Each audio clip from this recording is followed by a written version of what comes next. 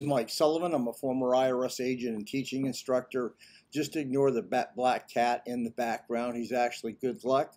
The last two people that looked at that cat won the lottery. So keep your eyes focused on me and not that cat. Anyway, at the end of the day, this is a one-off for me. I handle IRS problems. I've been doing this for years and years, but you know, every now and then I like to post stuff that just is kind of neat and upcoming and everything. So you know, a lot of people have wondered how much that the Olympians make when they win a gold medal. First of all, a couple things you should know.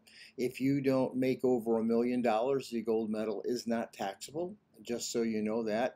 The gold medal itself is worth about $950, so they don't have to pay tax. Finally, inside the emblem, you're going to find out it's kind of, there's a hexagon and it's gray.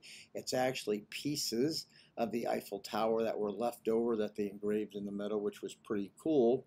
And a gold medal winner, the United States Olympic Committee pays a gold medal winner $37,500, and for silver they pay 2250, and for bronze they pay 15,000.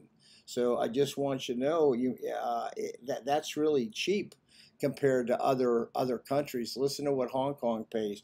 Hong Kong pays their gold medal winners 768,000. Israel pays 275,000. Serbia 218,000. Italy 196,000. And oddly enough, Ukraine pays more money for their Olympic gold medal winners than the United States. They give their gold medal winners 125,000.